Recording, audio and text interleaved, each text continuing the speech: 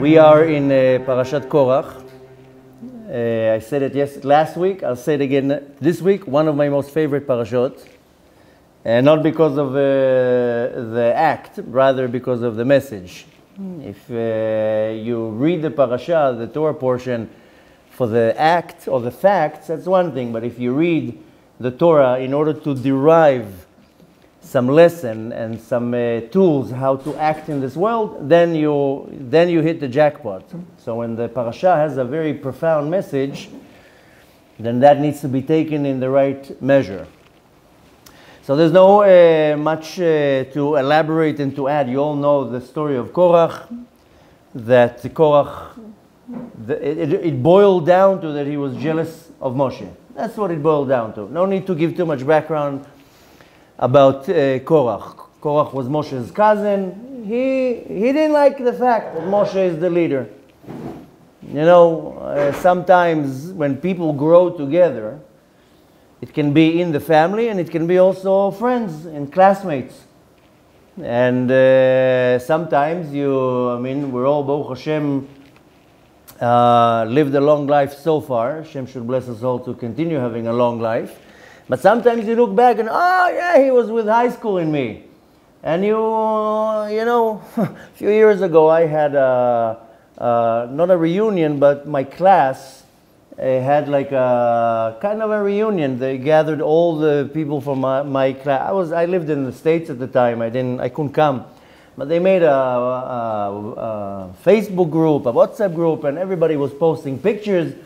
And it was funny to look at all the pictures. Of course, when I posted pictures, everybody's like, who are you? And I'm like, well, I'm the one who used to beat you up. So, so nobody recognized with this look. So I had to post old pictures. And but anyways, why am I saying that? Because it was very funny to see who turned out like what. You know, the nerd of the class, we always thought he will be, I don't know what, the next person who invents something or whatever, and this guy or that. It was funny to see who end up what. And why am I saying that? Because sometimes you grow up with somebody and suddenly they become famous, they become successful, very rich, or whatever. You don't see them for 20 years. What are you doing right now? Oh, I'm the CEO of this company. So that was the story with Korach. They grew up, Moshe and Korach grew together, they're cousins. And suddenly Moshe becomes the leader. So it all started from jealousy, and needless to say, you know the story that he ended up challenging Moshe, slandering Moshe, gathering everybody against Moshe, and we'll go through some other details throughout the class. But when we're looking at a situation like this, one can understand that jealousy is one of the worst midot, or one can say the worst diseases amongst us. And I'm saying a disease because you know, disease has the potential and the opportunity and the way to be healed. And unfortunately, we all have jealousy. Whether you are aware of it or not, even though you're saying, oh, I'm the most not jealous person in the world, okay.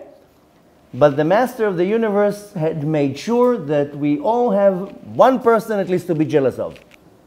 Everybody has jealousy.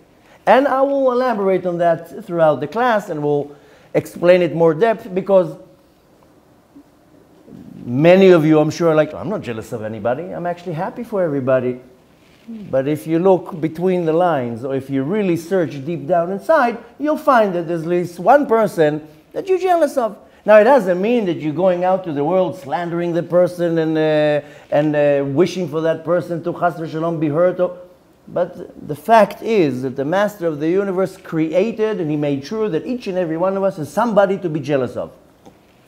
And I will explain it more in depth so you will understand what I mean. Now, why am I saying that Hashem made sure that everybody has somebody to be jealous of? Because even one of the most selected personnel in the history, which is Moshe Rabbeinu, was also jealous. And he testifies on himself that he was jealous. It's not that he was hiding it.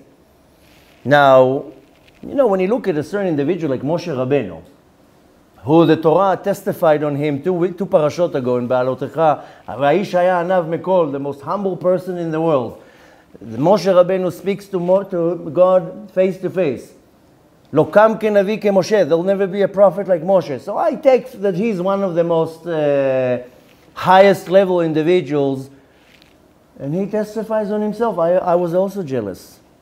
So if Moshe Rabbeinu has jealousy, then each and every one of us has it. Maybe it's not so obvious, or maybe I have to be more particular. It doesn't mean that I'm jealous of a certain person all my entire life. It can be sometimes one day that I have jealousy, or one event, or one encounter. But Moshe Rabbeinu says on himself, you know, I also had jealousy. And since Moshe Rabbeinu is humble enough to come and say, as great as I am, I also mess up, then must be that we also have it, even if in a refined way, and we also have to recognize it, and also to come and say, you know, who am I kidding? I also have some jealousy here and there. Now, where exactly Moshe Rabbeinu has jealousy? In Parashat Vayelech, Moshe Rabbeinu is about to die, and he starts giving over jobs and instructions, and then he comes to his successor, to Yeshua, and he says, you are going to be the next leader. I have to prepare you. Okay. So Moshe Rabbeinu takes Yeshua after being a very dedicated servant for 40 years, and he takes him into the tent, into the Mishkan, and Yeshua goes in by himself. Moshe Rabbeinu doesn't enter. And Yeshua comes out. Okay. So Moshe Rabbeinu tells him, no. Yeshua says, what do you mean, no? No. What did Hashem tell you? What do you mean, what did Hashem tell me? He's like, did he give you any new mitzvot? Did he, some additions to the Torah? How was your meeting with the Master of the universe? What did he tell you? So Yeshua answers him, for the last 40 years when you came out of the tent, did I ask you? What did Hashem told you? What is that? It's not your business. And of course, Yeshua didn't say that in such a disrespectful way to Moshe Rabbeinu, but saying in other words, I never asked you what was your impression, or what did the Master of the universe told you when you were in the tent. Why are you asking me? Moshe Rabbeinu says, this can be found in the Midrash Rabbah, chapter 9, verse 9. Moshe Rabbeinu says, I rather die 100 times than to experience jealousy for 1 second. Moshe Rabbeinu was jealous. He suddenly figures out, there's a new king. There's a new leader. I'm now number 2. Hashem doesn't speak to me anymore. He's speaking to Yeshua. Moshe Rabbeinu held a little bit of jealousy, to a point that Moshe Rabbeinu, of course, stopped himself right away, and he says, Adif mea mitot shelo kina achat. I rather die 100 times, but not to experience jealousy for 1 second. And Moshe Rabbeinu says clearly. And again, like I told you, if you want, you can go to the Midrash Rabbah, on the book of Devarim, chapter 9, verse 9. You'll read the whole story there. Very, very interesting. So if this is the case, today we want to present a question. And of course a solution. If we're presenting questions, we have to come with solutions. If Moshe Rabbeinu has a glimpse of jealousy, must be that we also had it, or have it, or will have it at some point in our life. And again, I'm now addressing people who the jealousy is very hidden and they're not really jealous individuals. If you're a jealous individual, that's a whole different problem. Needless to say, this class will give you enough tools and guidance what to do. Some people, unfortunately, they're jealous of everything that's around them. That person has more money, that person is successful, this person is wealthy, this person achieved what they wanted to achieve. Now, again, some people it goes out of control and they harm the person they're jealous of, and some people it's just stayed inside, but they still have this jealousy. So if this is the case, what can you tell a person, or what should a person tell to himself when he has a little bit of jealousy? And by the way, this jealousy can happen between you and your spouse, between you and your brother or sister, your parent, kids, somebody very, very close. And it can be a moment of jealousy or something that is bothering you for the last 20 years. Now, the first question that we want to focus on is, what do you tell yourself, or what can you tell a person in the moment when they have a little bit of jealousy? But a more deeper question that we're going to focus on is, if I have jealousy towards something, that's bad to start with, but if this is the case, and I was able to recognize that I have this jealousy, then how do I learn to love my life and appreciate what Hashem gave me? Because if I'm jealous of you, I'm not happy with my life. Why does he have more? Why is he more successful? So it means, A, I'm jealous of you. B, I'm not happy with what I have. Because if I would be happy with what I have, then why would I be jealous? Then how do you cause yourself to appreciate what Hashem gave you and that you love your life? And of course, with that, I need to come to a place where I can tell to myself, I'm in the best place that could be. Now the reality is that we all have challenges, we all have difficulties. Unfortunately, most people are dealing with very hard situations. Some people more less, some people more. Usually it seems like what I'm dealing with is the worst and you have it much better than me. But the reality is, because Mashiach is coming very, very soon, and we all have to deal with a lot of challenges. And these challenges can cause an individual to say, I'm not happy with my life. This is not working out, that is not working out, why does this have to be like this and like that?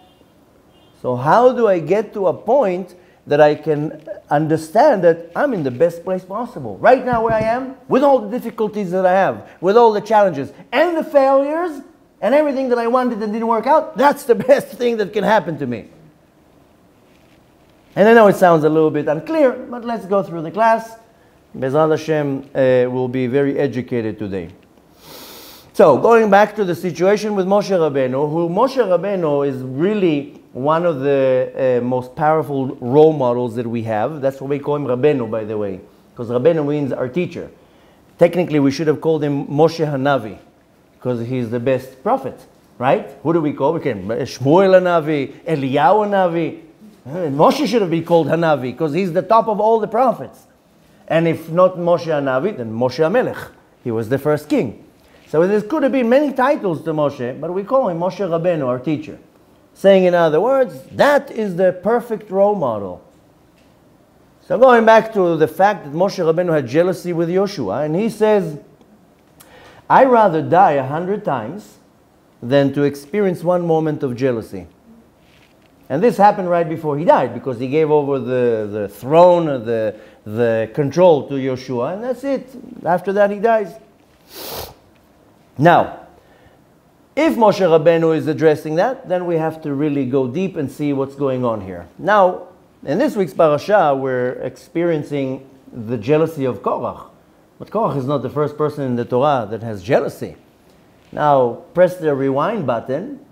I'll do some sound effects. And we go to the first day of creation. Right? Master of the universe creates the world. Within 6 days, we have a beautiful, beautiful world. And then the first encounter of jealousy is documented in the Torah. The Nachash, the serpent, was jealous of Adam HaRishon. It says very clearly, Adam HaRishon was with Chava, they were together. The Nachash saw them together, and he was jealous. He says, okay, let me kill Adam and I'll marry Chava. Now when the Torah says Nachash, don't imagine some spaghetti going into Gan Eden. Nachash looked like Adam HaRishon. He looked like a human. He was smart like a human. He spoke.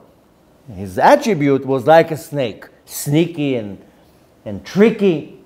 So the Nachash was jealous of Adam HaRishon. He says, okay, let me see how I can manipulate here this woman, and I'll have her kill him, and then I'll marry her. First encounter of jealousy in the Torah. We didn't pass many verses, and then we find another act of jealousy. We have 2 kids of Adam and Chava. There's nobody in the world. Nobody holds any property in the world. There's no people in the world. And 2 brothers are fighting over the control. Now I know in the Torah it says in a clear way that both Cain and Hevel brought an offering to the Master of the universe. and Cain, and Hashem turned to the offering of Hevel, Cain was jealous and killed him, right? But there was other parts of the jealousy, because Hevel was born with 2 twins, and twin girls, and Cain was born with 1 twin girl. So he's like, how come you're getting 2 women, I'm only 1? So we see already, usually jealousy will be for money, control, power, and women. So Cain kills Hevel. So we see another act of jealousy here. He wasn't happy. Now why would Cain kill Hevel? What's the big deal? You own half the world. You obviously, you have nothing to be jealous of. So he has another woman, or as the Torah says, he brought a better offering than you. That's why you kill him? Okay, we're going to analyze the whole thing very soon, but I just want to go through different acts of jealousy. Nevertheless, as the time goes by, then we now are again seeing a jealousy in the Torah. Of course, by Korach. Korach is the cousin of Moshe Rabbeinu, a first cousin, by the way, because if you're going back 4 generations, you have the tribe of Levi. Levi has 4 kids. We went through that 2 parashot ago. Gershon, Kehat, and Merari, and Yocheved. Then they all have kids. And Cain is the son of Yitzhar, the son of Kehat. Okay? So Kehat has 4 kids, Amram, Yitzhar, Hebron, and Uziel. And Cain is the son of Yitzhar. Okay? And Moshe Rabbeinu is the first cousin. And as we read, Moshe Rabbeinu becomes the leader. Now they all know each other for many, many years. They grew up together, playing in the same kindergarten, and suddenly Moshe becomes a leader. And not just a leader. Unbelievable leader. Okay, that already is one stab to the heart. And a few months later, Aaron, the brother, who's also Korach's first cousin, becomes Kohen Gadol. Now Korach says, what about me? How come they're a king and a Kohen? What am I? Human garbage? I also want a job here. Now, what's interesting here, that Korach was very, very wealthy. First of all, he was a Talmid Chacham. Second of all, he was, high society. You know what it is to be in the tribe of Levi. More than that, he was one of the most, if not the most richest person in the generation then. He was very wealthy. Now you would think, what does a wealthy person has to be jealous of? You know that up until today, they say in Hebrew, if they want to describe somebody who's rich, they say, Ashir ka Korach, he's rich like Korach. Now how did Korach become rich? They were all slaves in Mitzrayim, even though the Shevet Levi weren't slaves. But nevertheless, the story says that when Yosef gathered all the food in the 7 good years, later on when he sold all the food, Yosef collected all the money in the world because nobody had food. So for 7 years, Yosef gathered all the food. Then 7 years later, he sold everything. They were gazillionaires. They owned everything. The story says that Korach found one of the safes of Yosef. And then it wasn't like a digital bank accounts with it was actual money, whether it was gold or silver or jewelry. So he found one of the safes and he became very, very wealthy. Okay, now comes a very interesting question that the commentaries ask. You know, this whole encounter happened 1.5 years after going out of Mitzrayim. Suddenly Korach remembers. Took him 1.5 years to suddenly come with the claim, what about me? You saw Moshe Rabbeinu was already the leader before you left Mitzrayim. And Aaron was appointed to be the Kohen way before that. Suddenly, you flip out and you start making problems. Why? What took you so long? What triggered Korach at the time, 1.5 years after they go out of Mitzrayim, to suddenly lose his calmness? Okay, so a beautiful commentary by the Ramban, Nachmanides, says the act of the spies that we read last week, that triggered him. Because up until then, Moshe Rabbeinu was a very powerful leader. After the act of the spies, it shook, so to say, the political power of Moshe Rabbeinu. Why? Because after the golden calf, that there was a decree to kill everybody, Moshe Rabbeinu, on behalf of the nation, prayed and everything, and was able to get everything straightened out. Now they still got punished for 40 years. They were like, hey, Moshe, this time you can't pull your strings, you can't help us out here. Now we're all going to be punished and die in the desert. So there was a little bit of bitterness by the people towards Moshe Rabbeinu. Korach said, now, you strike the iron while it's hot. Now he's a little bit, his political power right now is a little bit shaky. I'm going to attack now. That's what the Ramban says. Now, the second that Korach sees that there's a little bit of an issue, he starts a campaign right away. He starts a campaign against Moshe Rabbeinu by saying, who needs you? You know, he also came up with all sorts of slogans. Instead of Build Back Better and the Great Reset, he says, who needs you? Maybe they had a bumper sticker. Who needs you? Right? So he starts a campaign against Moshe Rabbeinu. What good are you for us if you weren't able to protect us and pray on our behalf? We don't need you. Then he starts another type of campaign by saying, you know, Kol Ha'eda Kedoshim, we're all holy. Why are you more holier than me? Now, Korach was very, very tricky. He wasn't saying, I want to be the leader. He says, all of us can be leaders. So he got everybody hyped up against Moshe Rabbeinu. And by the way, all this is because of jealousy. Because he was saying, what about me? I also want a position. He's a king. He's a Kohen Gadol. I also want something.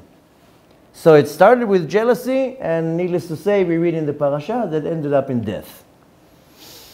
Very interestingly, a commentary by the Ibn Ezra. Ibn Ezra was about 1,000 years ago in Spain. Very powerful commentary. He says something interesting. He says, usually a person will be jealous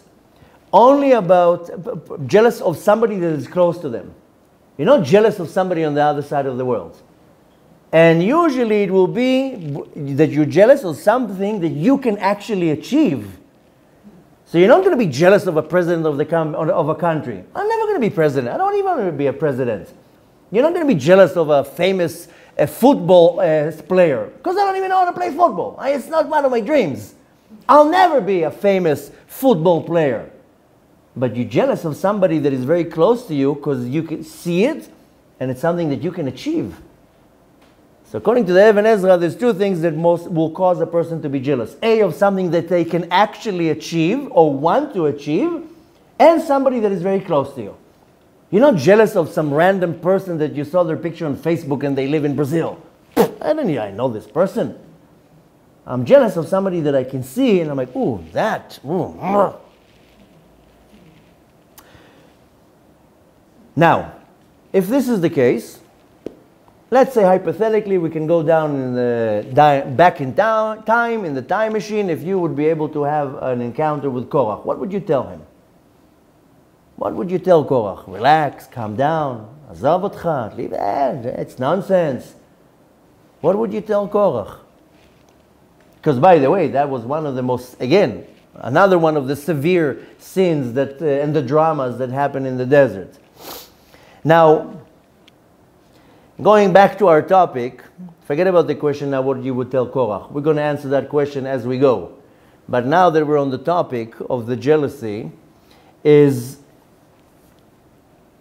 you know, when you're looking at the concept of jealousy, the Torah doesn't address why one person is more successful than the other. If you ever stop and you look, how come that person is very successful in business and this person is not? How come that person is very good relationship with his wife and this person is not? The Torah doesn't address such a thing. It doesn't even give us any type of information or knowledge why one person is more successful than the other.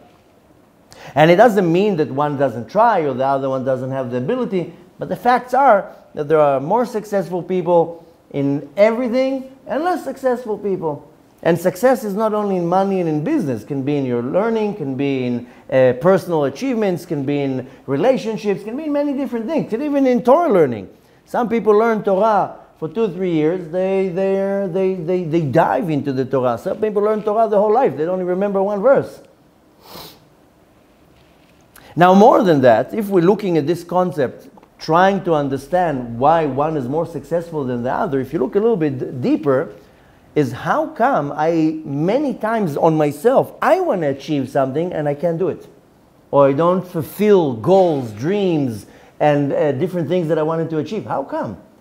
I mean, why would Hashem have an issue with me being successful? I want to be a Torah scholar. I'm not asking here to be a robber now. How come? I want to have a good relationship with my kids. How come I'm not successful? I'm successful with this kid, not with that kid. So a deeper question is, how come I don't always able to achieve what I want? Or my goals, or to come to any type of success? So, before we continue, there's just going to be another question that I'm going to ask, and don't worry, I'm going to answer all the questions at the end. Comes another big question when we're addressing the concept of jealousy, is jealousy good or bad? If I would run now a survey, what do you think? Very simple survey, 1 page, 1 answer. Is jealousy good and bad? What would you press, the yes or the no? Okay, if you're looking at the teachings of our sages, then jealousy is a very bad thing. Look at Tractate Avot, chapter 4. It says clearly, "Hakin'a, te'ava, v'akavod motzi'im et ha'adam ha'olam." Jealousy, lust, or desire, and trying to run after respect will cause the person to die.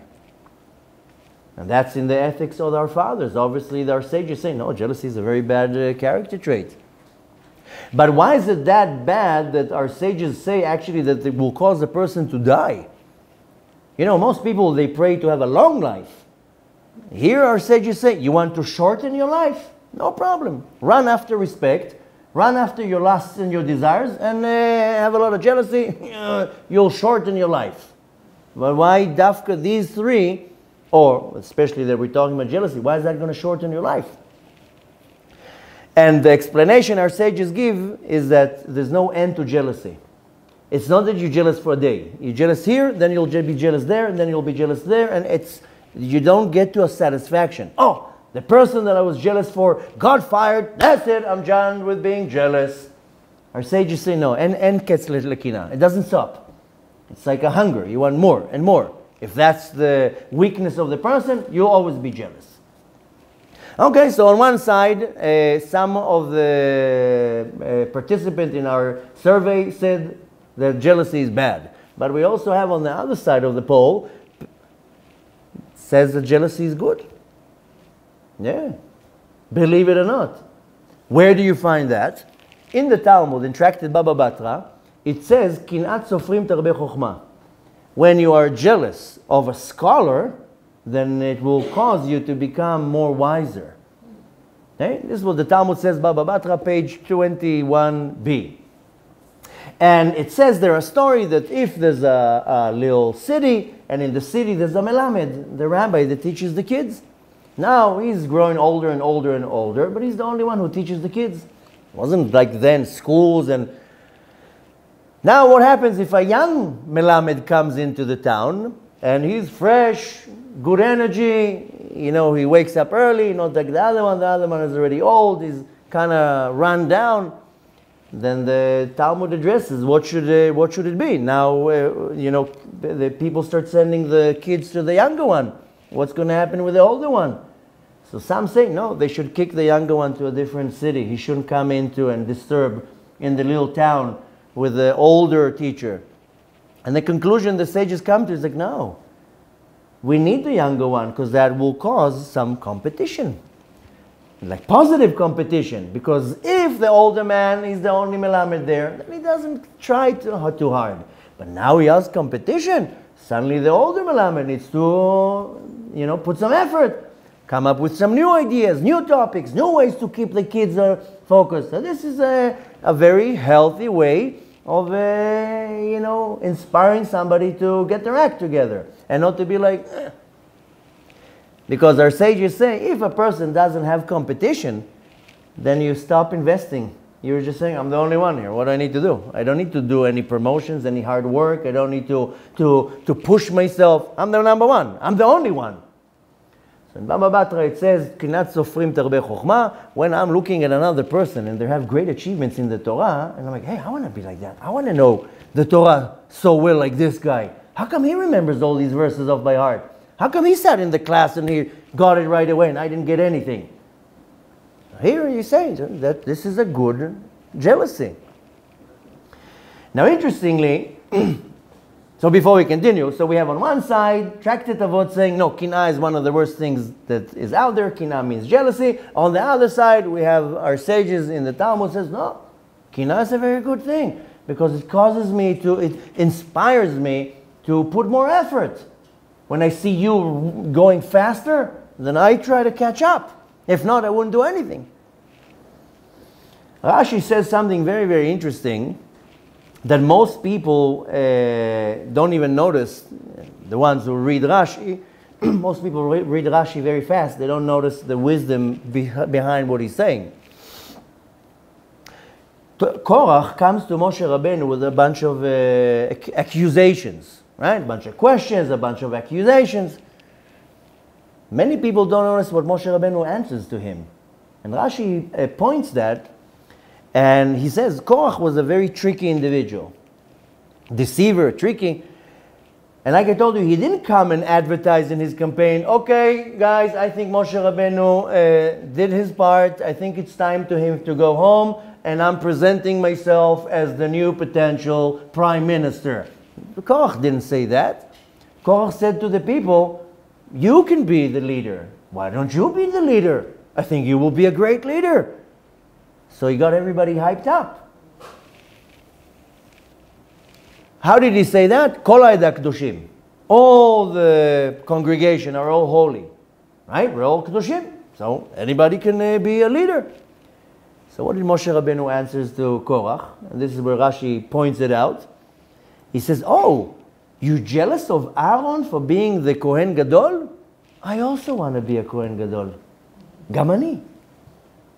So Moshe comes to Korach and tells him, you jealous? I'm jealous too. You want to be Kohen Gadol? I also wanted to be a Kohen Gadol. Look in the Torah. I wanted to be the Kohen Gadol. And Hashem says, no. Your brother becomes the Kohen Gadol.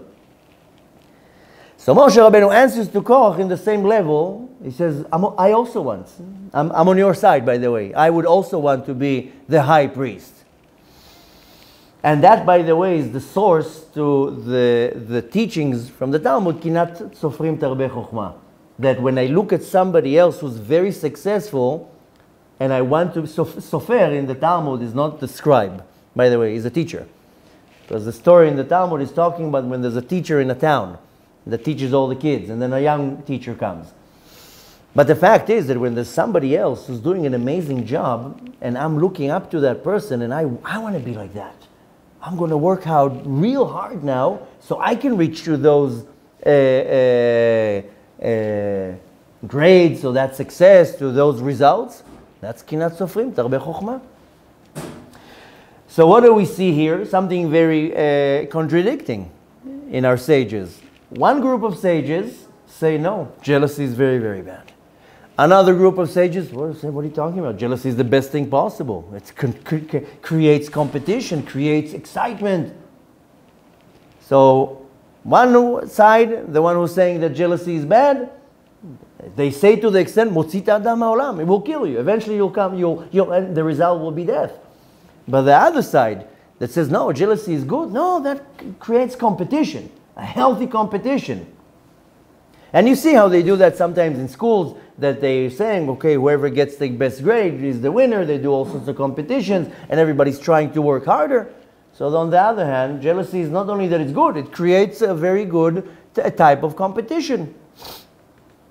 So now we're left with another two questions. A is, as I mentioned before, is jealousy good or bad? We didn't come to the conclusion yet. I don't know which one you pressed in the survey I sent. But we're still left with, is jealousy good and bad? You'll submit your selection at the end of the class. And the other question that I told you before, what should a person tell himself when he finds himself, he, she, in a place of jealousy? Two questions. Now, I will take a little detour and talk about something else. But that will help us understand what we need to take from here. Now, in case, I'm sure you all noticed, whether it's in a positive way or negative way, but the symbol or the logo, or I don't know how you even call it, in Hebrew it's called Semel HaBriut, the symbol of health, is a snake on a stick. Okay? The last 2 or 3 years, when everybody's involved with the World Health Organization and all the rest of the junk, so you probably noticed once or twice when you went to the pharmacy, to the doctors, anything that has to do with the symbol of health is a snake on a stick. Why? What's the connection between a snake and a stick and health? I mean, we associate the snake as one of the most lowly creatures in nature. So snake symbolizes health. Okay, so by the way, it's the Greeks that invented the whole snake on the stick. But you know where they took it from? They took it from the Torah in Parashat Korach. So basically, the Torah is coming and saying, oh yeah, you want health? Then put a snake on a stick. Okay, so later on, the Greeks took it and made a symbol out of it. What's very, very interestingly, because we see that now the deception, I'm just saying it as a side note and as something that I noticed, we see now that the deception before Mashiach is coming through the Department of Health. Many, many people thought the final war will be nuclear bombs and physical war. But now we see that what is coming closer to the end, it's all through the health department. And we see that the ones who are kind of running the show is all through the Department of Health. And interestingly, you know, the one who's running the show is the Nachash. Kind of like saying, I'm here, I'm going to run the show, I'm going to be the one who's controlling everything. Even though the Nachash, the serpent, the Samech Mem, is not in the shape of a serpent. But nevertheless, just saying that as an observation. But let's go back to our topic. How come the snake became the symbol of health? Almost everywhere you go, you'll see the snake. So, if you're going to Parashat Korach, in the book of Bamidbar, chapter 21, we're going to read it in 2 weeks. Towards the end of the time in the desert, again they're complaining and there's a plague and the snakes come out and they start biting everybody. Moshe Rabbeinu asks Hashem what to do, and Hashem tells Moshe Rabbeinu, and let whoever is bitten look at it and live. Hashem tells Moshe Rabbeinu to take a snake, a copper snake, put it on a copper stick, and to tell everybody, well, you got bitten, look at the snake. So what do you want from the Greeks right now? Hashem told Moshe to do it. Comes a big question. Many commentaries ask, why the snake? What do we take from that? Interestingly, the Baal HaTanya asks the same thing by saying, but why the snake? Why couldn't Hashem put something else? Maybe the picture of Moshe Rabbeinu? Or maybe, an image of the tablets? Something holy. Why are you telling everybody you put a snake and you tell everybody to look at the snake? What's the message here? So the message is very, very interesting, that Hashem says when you have troubles, look at them from above. The same way that they were all dying from the snakes and look up to the snake, Hashem says when you are going through some type of trouble, look above. Now what does it mean, look above? Look at what? What am I going to look at? At the chemtrails? What do you want me to look at? Hashem says when you have a problem in your life, when you have an issue or difficulties, Hashem says, try to look at the problem not from your angle. Try to look at what I'm hinting to you through the problem. So when Hashem says, look at the problem from above, don't look at that right now I'm in stress and I have difficulties and problems. And Hashem says, no. Look above. Try now to relate with what I'm trying to tell you. I sent you difficulties with parnasah, with your livelihood. Look at what's the hint here. I'm hinting to you something.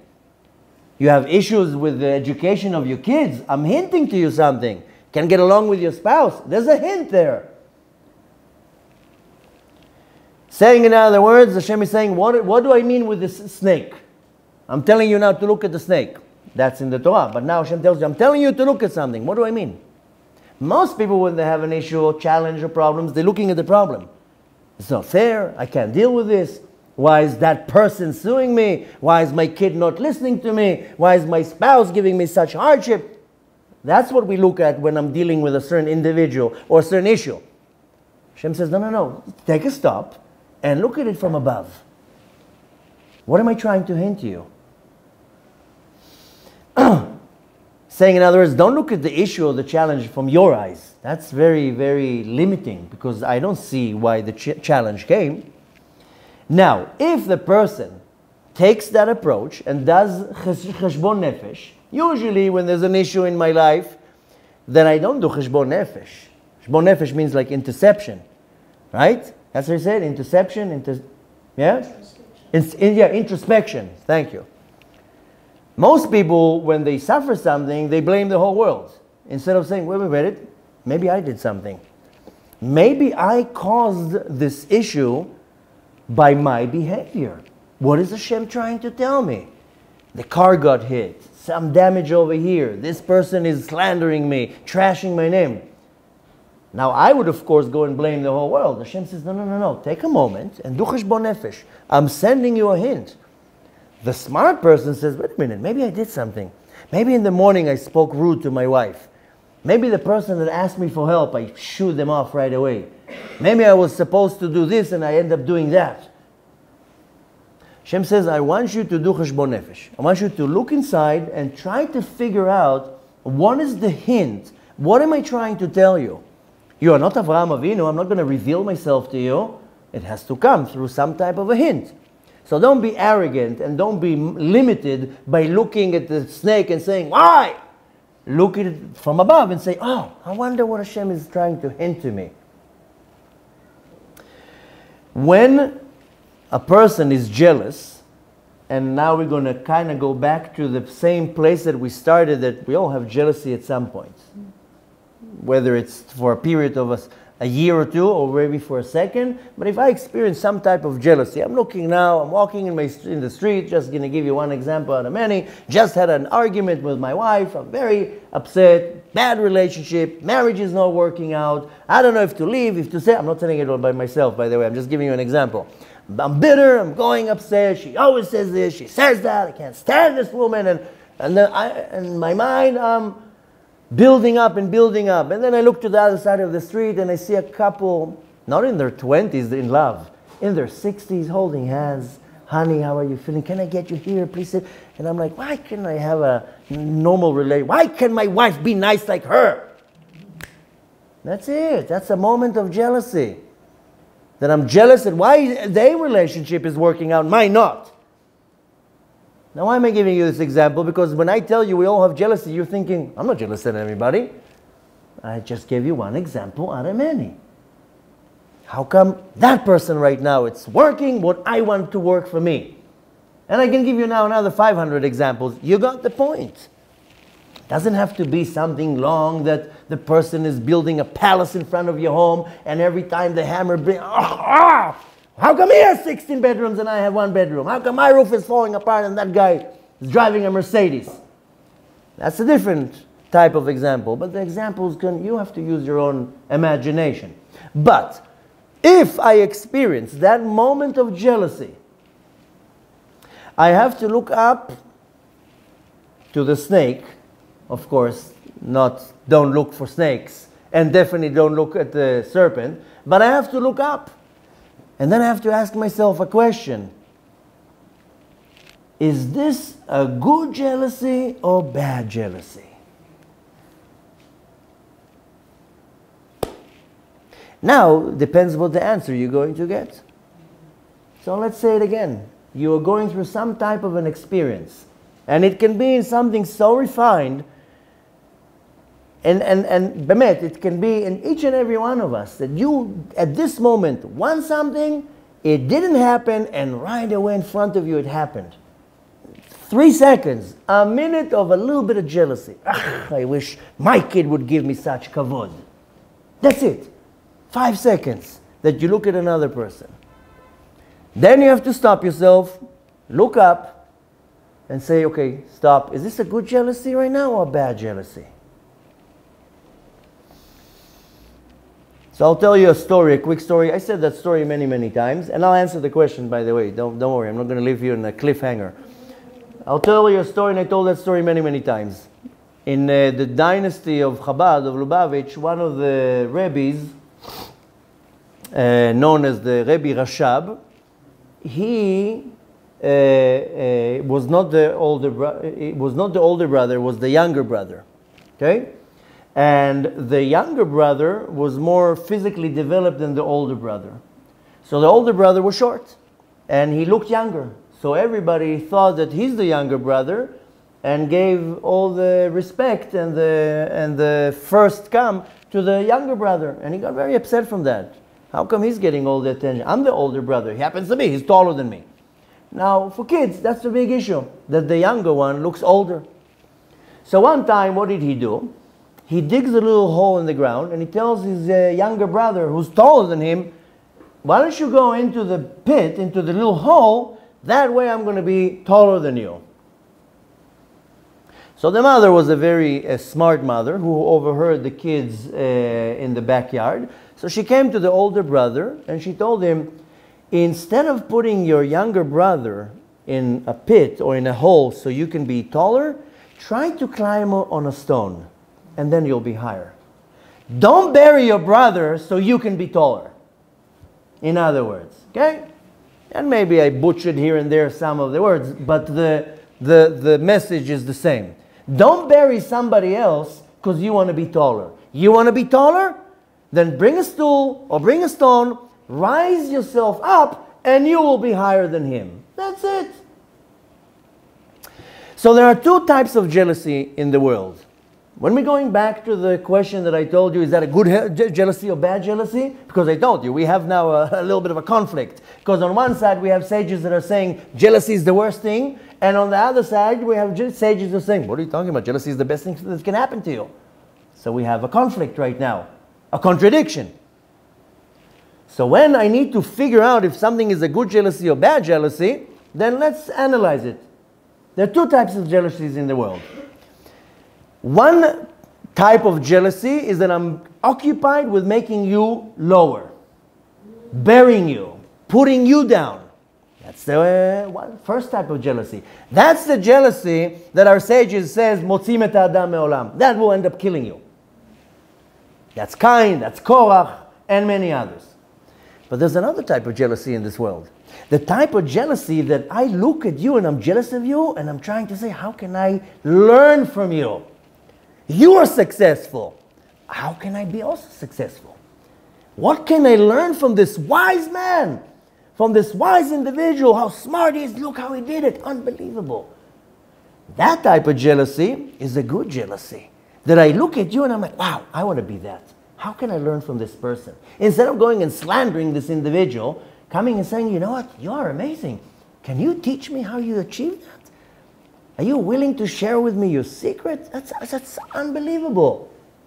Where do we find in the Torah that type of jealousy? Because I told you in the beginning, when we rewind the story, we went all the way back to the first week of creation, the first jealousy with the Nachash, with the serpent, and with Cain. And now we're talking about Korach. But run a quick search in your servers about the Torah. Well, where do we learn about a very positive jealousy in the Torah that is exactly what I told you now, a good positive jealousy? I'll give you 2.5 seconds.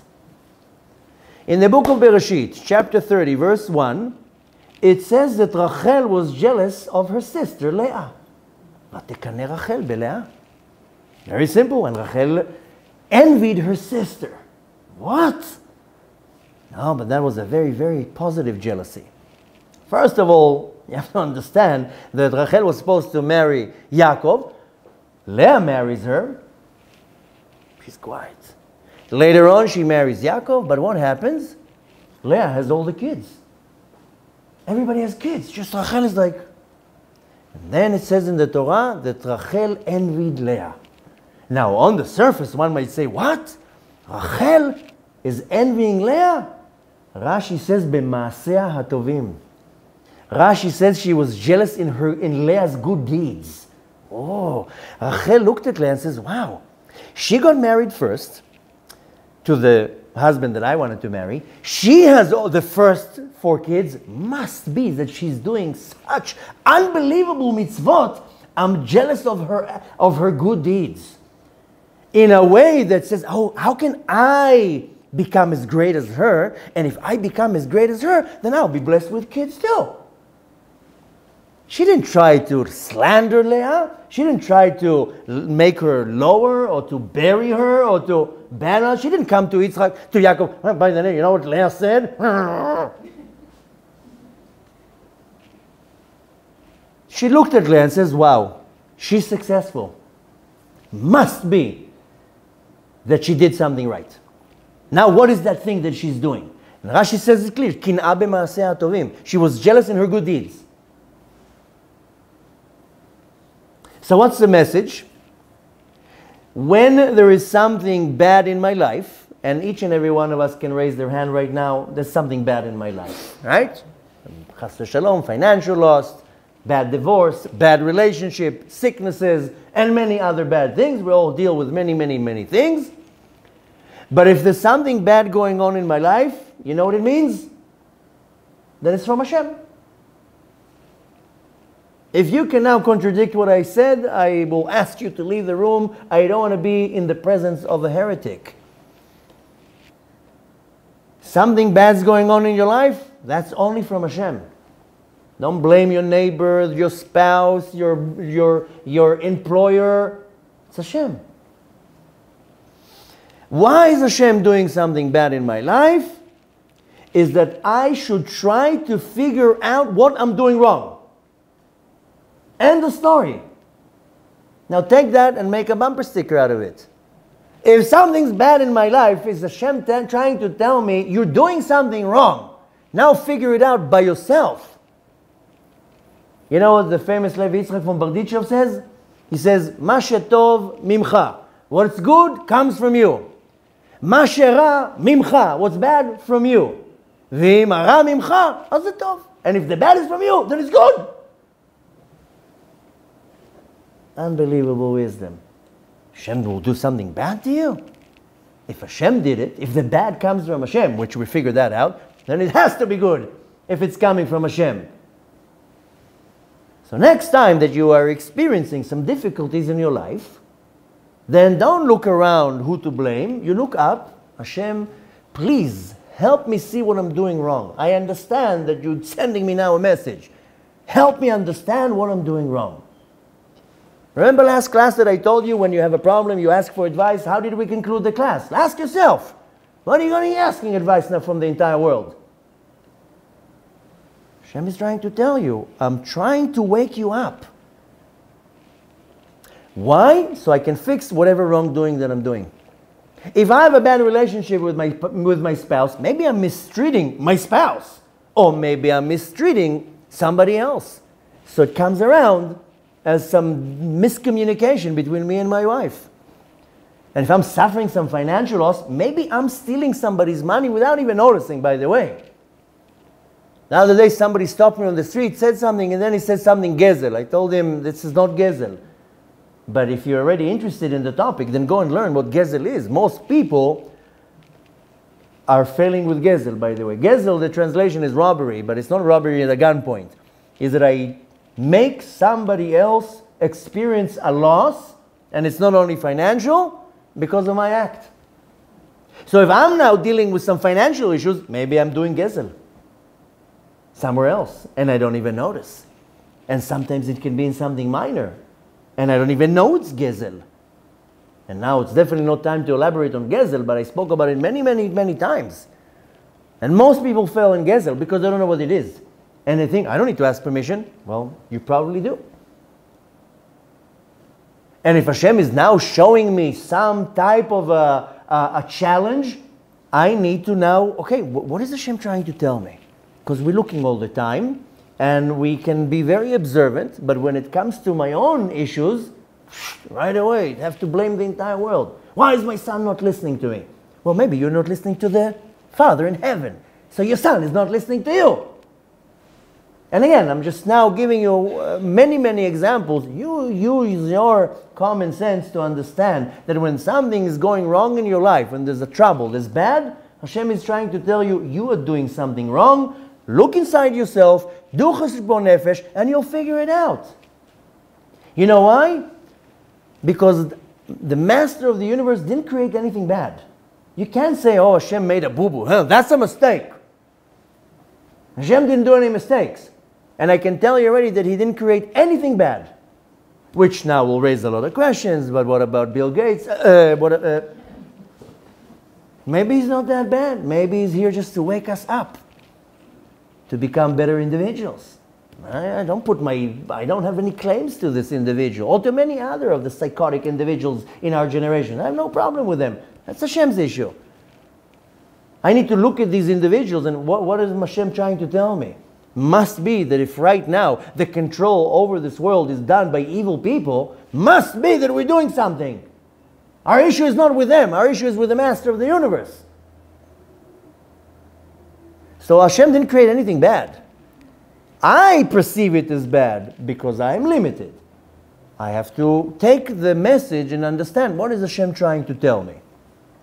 Now, let's for 1 second take the concept of jealousy and we'll call it an emotion. Okay? Let's not call it a sin at this point. And I'm not going to call it now an attribute. Let's call it an emotion. Right? I see something, I feel this jealousy. Right? There's an emotion in me, a negative emotion. Now, we are learning in many different books about the Tikkun HaMidot, right? The refinement of my character. After this class, we're learning Tomer Dvorah, one of the most dominating books of Tikkun HaMidot. We learn Shari Kedusha and many others. So we learn about Midot Ra'ot, right? About bad Midot. We learn it in many different times. Jealousy and hate and anger and sadness. But let's for a second define jealousy as an emotion. Now, if you're looking at the characteristic or the character, the attribute of jealousy, then one might say, okay, this is a bad thing. But I told you not once and not twice that the word in Hebrew for attributes or characteristics is a midah, a measurement. And I told you that many, many times that the problem when it comes to the midot is how much of the midah is being applied. Because there are many midot that are good midot. Chesed is great, but too much chesed is not good. You want to water your flowers. Too much water will kill everything. Avraham had too much chesed. So even on the good things, the reason why it's called in Hebrew midah, because you have to measure how much. When you're cooking something, you're baking a cake, you put too much sugar, it will be disgusting. Too less, it will be, ugh. It has to be perfect. Not that I'm telling you to put sugar in your cake. I'm just saying in general, so you get the idea. But, forget about the sugar. You're cooking. Put a little bit of salt, a little bit of pepper. The old matter is how much. Sometimes you put too much pepper. Ugh, you can't even eat it. Same thing here when it comes to the midot. Anger, there's no question that anger is very, very bad. We spoke about it in many different places. But anger in a very small portion might be good. Or when it's directed to the right place. So when I'm talking about jealousy as an emotion, then it's how much do I overreact with this emotion. Now, if I overreact with the emotion, then it's bad. Going back to my survey, if jealousy is good or bad. If I overreact with it, it's bad. Now I have to understand that if I don't overreact with it and I apply it in the right measure, then the jealousy is good because it stimulates me. It will also like an incentive. When I want to get somebody to do something better, I have to give an incentive. If I'm not going to give any incentive, or there's not going to be any stimulation, then the person will be, okay, just... If I have salespeople working for me, I need incentive. Whoever will sell the most this week gets a weekend in the, I don't know where, in Eilat, in the Bahamas. I give an incentive. Now they're jealous. He booked 3, I booked 4. But that's a good jealousy because I'm doing a lot of stimulation. So when it comes to jealousy, if I overreact with it as an emotion, then it's bad. Then it will cause a lot of problems. But if I use it in the right measure, then it causes a very good things because it causes you to work harder, to put some effort. Especially when I'm looking inwards.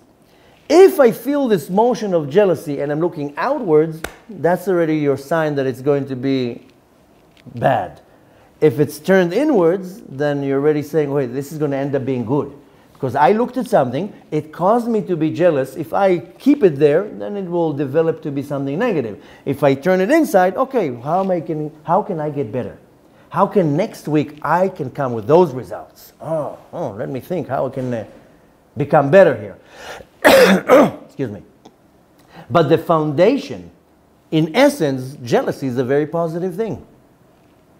Because if a person is greater than you in the spiritual world, then you want to be jealous of them. I want to be jealous of Rabbi Shimon Bar Yochai. I want to be jealous of the Ari HaKadosh and Moshe Rabbeinu. Look at the achievements that they did.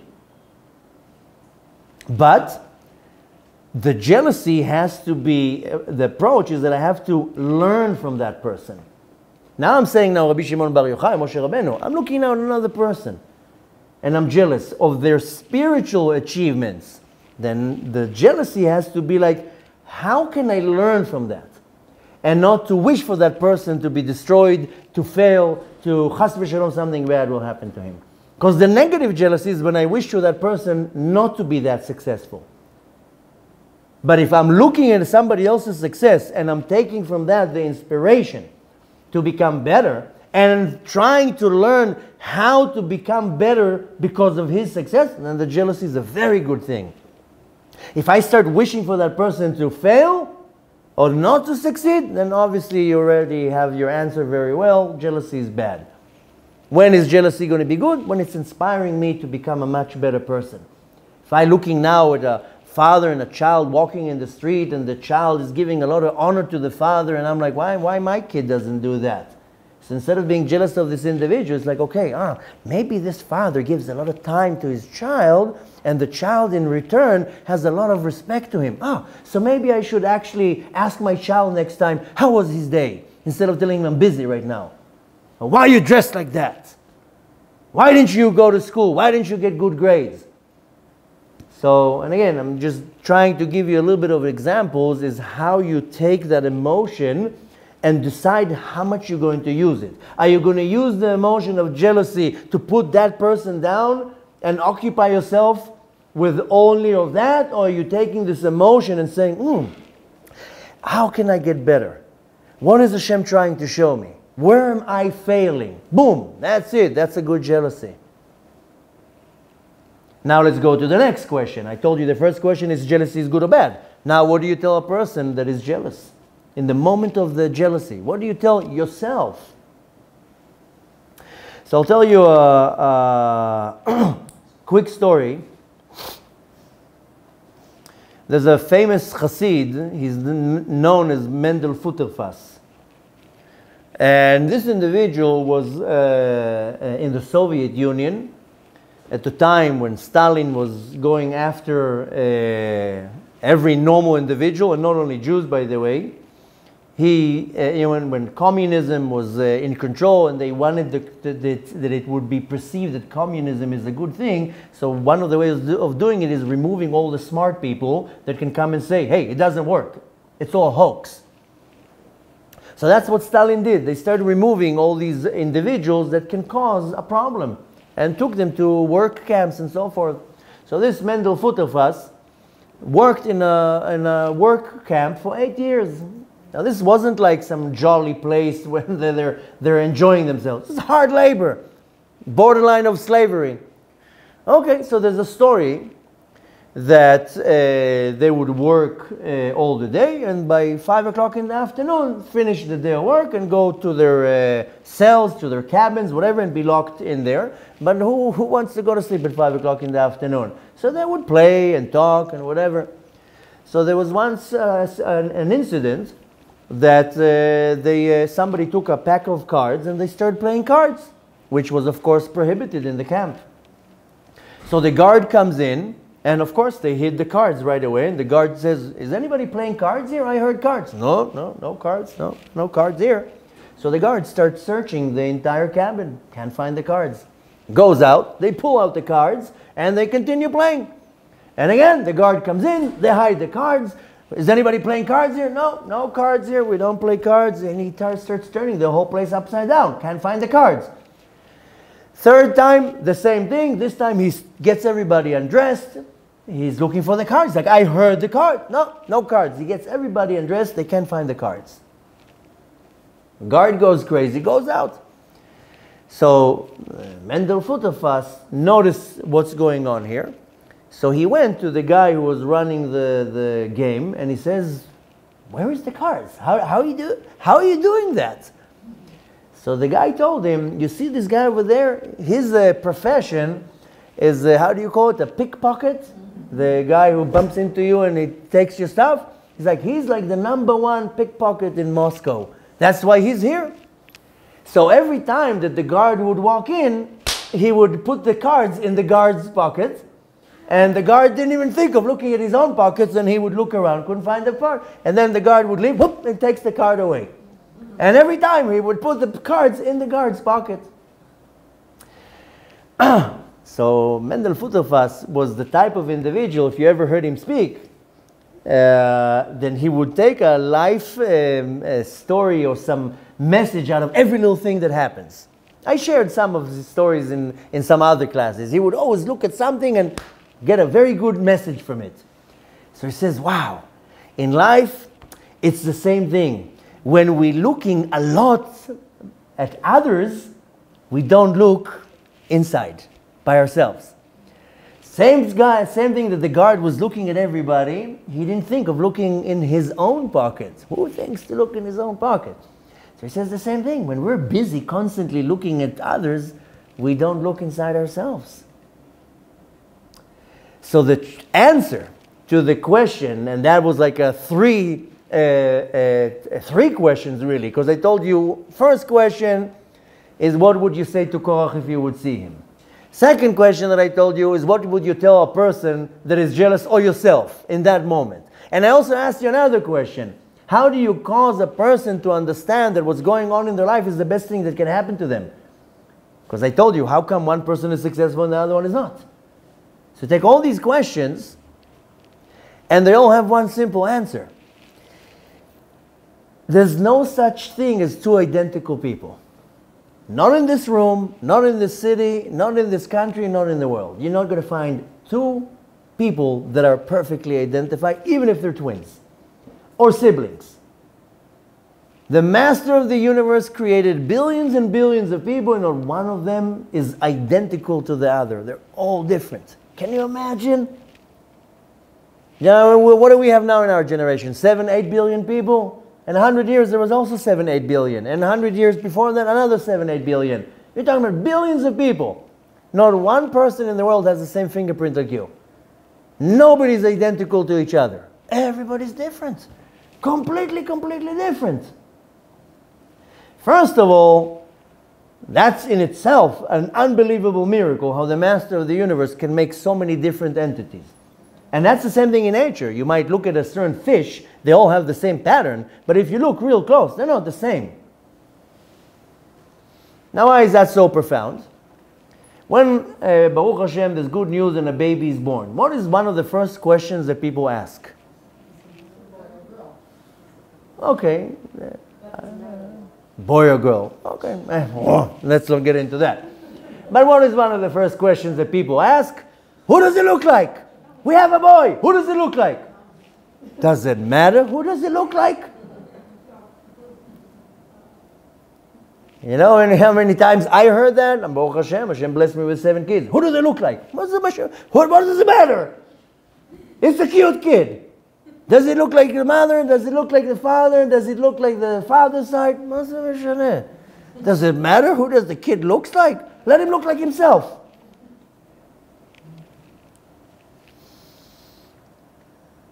The thing is that the baby doesn't need to look like somebody. You don't need to look like somebody. You need to be yourself. And when you try to make the baby look like somebody, why are you trying to make him look like this individual? Hashem says to us, in other words, I don't have an automatic production, like a factory that is the same thing. With me, it's not the same thing. Nothing resembles each other. Not even a leaf of a tree will resemble another leaf. All the leaves are different. No clones in the domain of the master of the universe. Everything is different. Everything is completely different than its other. And that's one of the uniqueness of the master of the universe. Nothing in this world is 100% identical. Not humans, not animals, not vegetations, nothing. Saying in other words that if we want to put it in some type of a metaphor, the world is like a puzzle.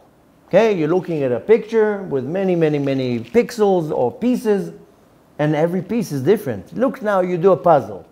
500-piece puzzle, 2,000-piece puzzle. Is one of the pieces the same? They're all different. And if chas v'shalom, one of the pieces is missing, then the picture is not perfect. Saying in other words, that each individual in this world has his own tafkid, his own part in the world, his mission, his task, his purpose.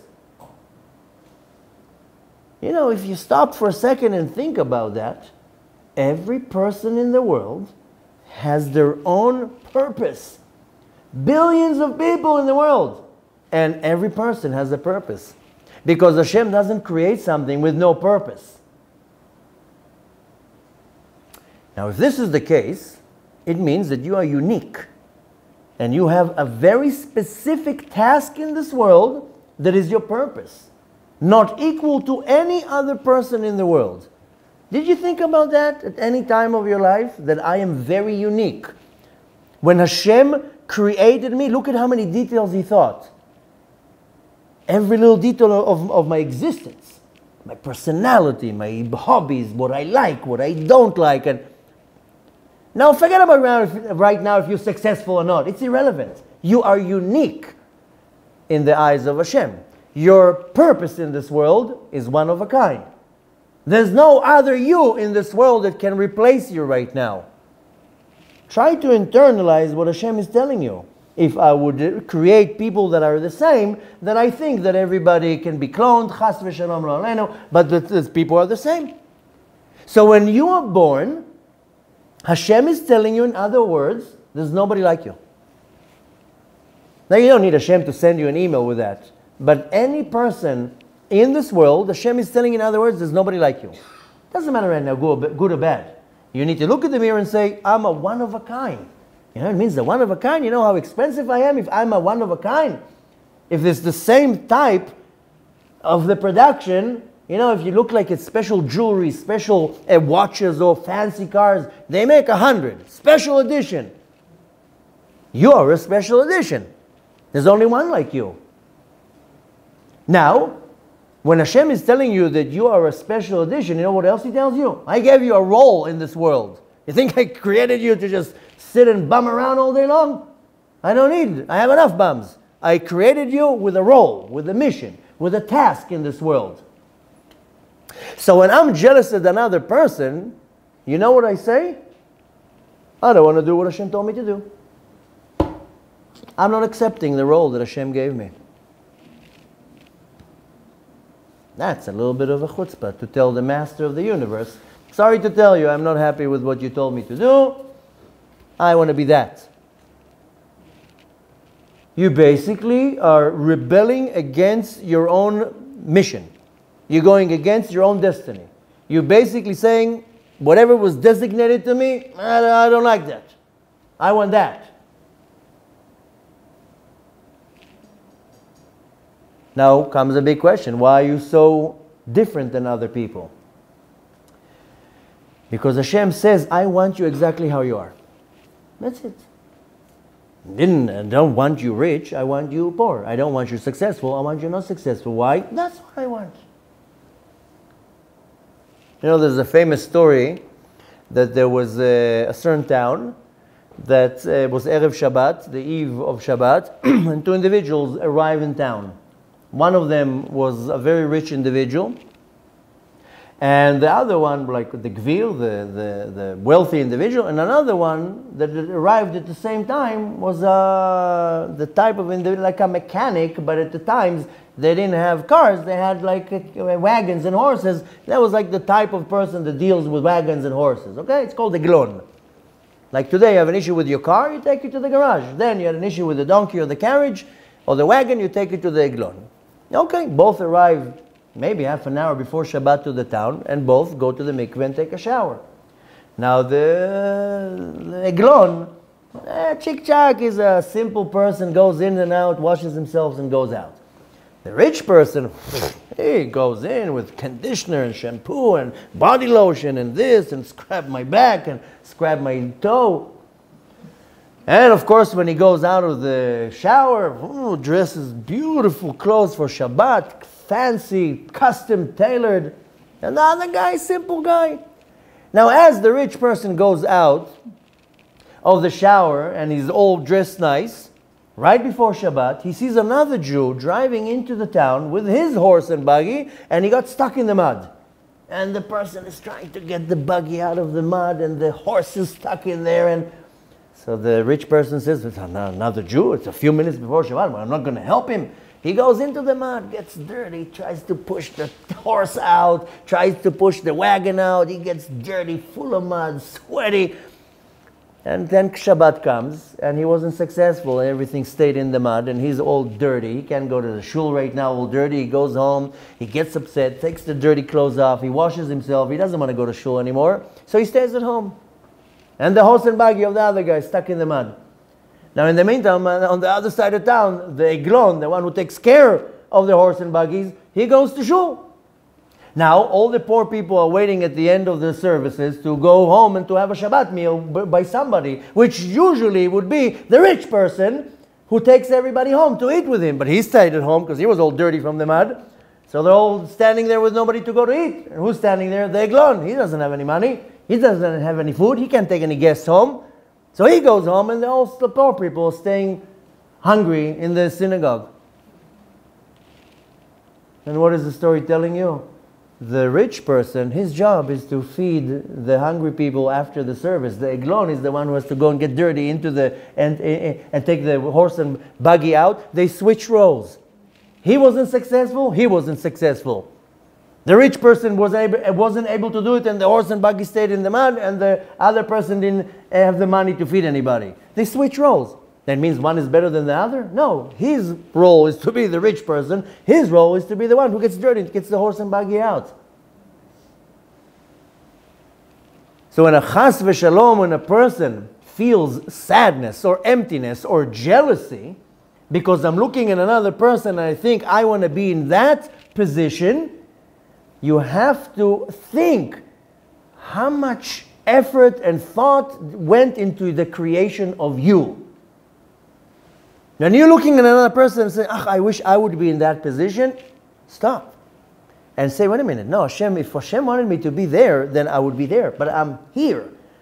And you know how much effort Hashem made it that I'll be here? That is not my job, not my role. This is my role. Saying in other words, if you would take this scenario and go back to Korach, what would you tell him? You know what you would tell Korach? If you are the Eglon, do your job.